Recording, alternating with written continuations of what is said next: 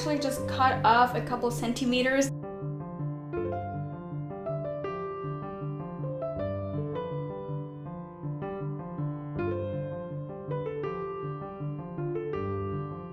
Hello and a happy new year to everyone. If you are a returning subscriber, I'm sending you so much love, and if you're new, then welcome. This is my first video of 2024, and isn't it lovely that it is about our favorite topic on this channel, which is miniskirts. First I talk about one, then I'm gonna try it on, and so on. Disclaimer, I'm not sponsored or paid to promote any of the following skirts. We're starting with this black miniskirt. This was actually supposed to be in the black miniskirt try-on haul with the leather skirts that I made a couple of weeks ago, but it arrived a bit later, and that's why I'm trying it on for you today. And I was very happy when it finally arrived because it's just so cutesy and feminine, or at least that's what it makes me feel like when I wear it, because the layers look like flower petals. And it being black is just perfect because I think that black goes with everything. I really like black, I just don't have a lot of it because I have cats. And their cat hairs appear very well on black fabric, which means that if I decide to wear this miniskirt, I have to use the lint roller the second I step out of the house, because if I do it a bit earlier, the skirt will be full of cat hairs again. Other than that, this is just a tennis skirt. It has the shorts and the pocket on the short, and now I'm gonna try it on.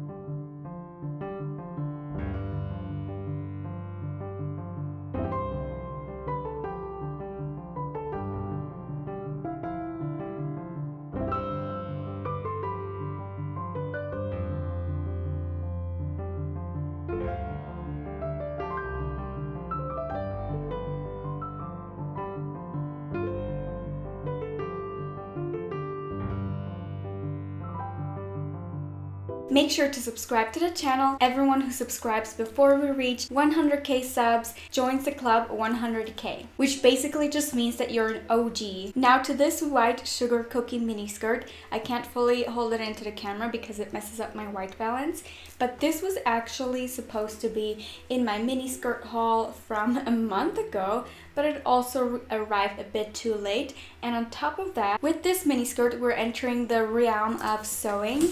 I adjust a lot of my clothes, and this fabric was just particularly thick, which made it very hard to do so, but I'm very pleased with the outcome. This mini skirt is a pencil skirt that goes down to these 2 points right here, and the reason why I find this so pretty is just that imagine me wearing this mini skirt with stockings. The 2 points will lead the eye exactly to where the stockings are, so it kind of looks like a garter belt or one of those mini skirts that have garter straps attached to them.